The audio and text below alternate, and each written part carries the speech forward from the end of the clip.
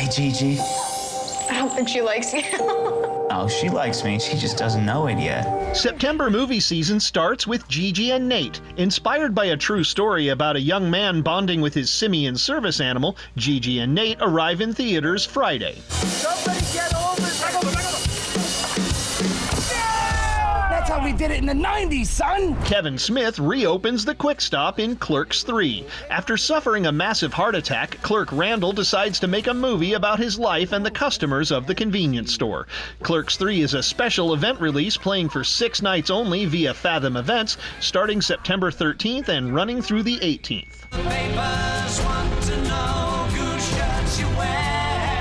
Ever since I was 16, I was determined we'd have the greatest adventure only one person could ever have. The life of David Bowie is told through his own words in Moon Age Daydream. The kaleidoscopic documentary delves into Bowie's legacy and beyond, with a soundtrack featuring previously unheard performances and mixes created for the film. Ziggy Stardust, along with other Bowie personas, hit the screen September 16th. You have a strong heart. No fear. With the long-awaited sequel Avatar: The Way of Water finally arriving later this year, the original Avatar is soaring back into cinemas, now in 4K resolution. Movie fans can journey back to Pandora when Avatar returns to theaters September 23rd. In Hollywood, I'm Rick Damigella.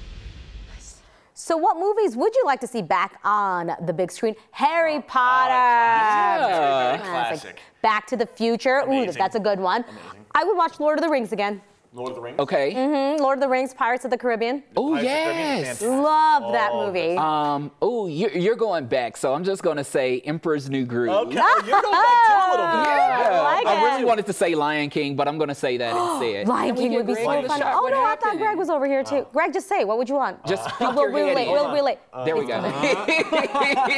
I'm back.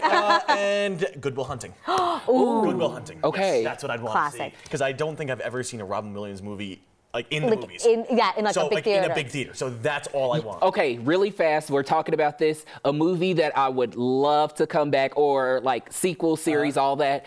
My friends and I, we love to have movie nights to watch all the scary movies. Yes, yeah. I'm in. So Scary Movie 1, 2, 3, 4, Yep, 5, I'm all in. those. Oh, We've never been yeah. able to do that in a theater together. That would be so much fun. You just rent out an entire theater for a day. And That would be That would be fun. fun. Maybe 1 through 5. Yes, Just oh my spend like gosh. 24 hours there. That's Sounds like a great. great birthday gift for someone. I love it. We want to hear from more of you. Go ahead and weigh in, and we'll revisit your comments in just a bit. We'll be right back.